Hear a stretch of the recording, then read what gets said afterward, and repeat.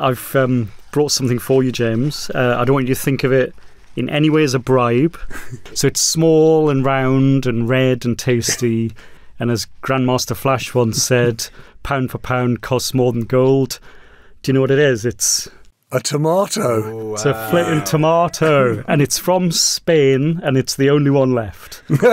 So it's the Great British Tomato Crisis. You know, supermarket shelves are empty.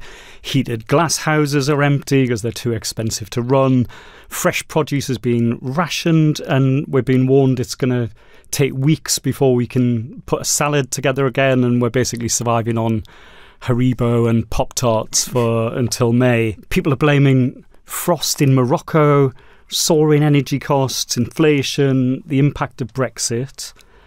And, you know, you've got a government which seems to be standing paralysed as it is on a number of issues.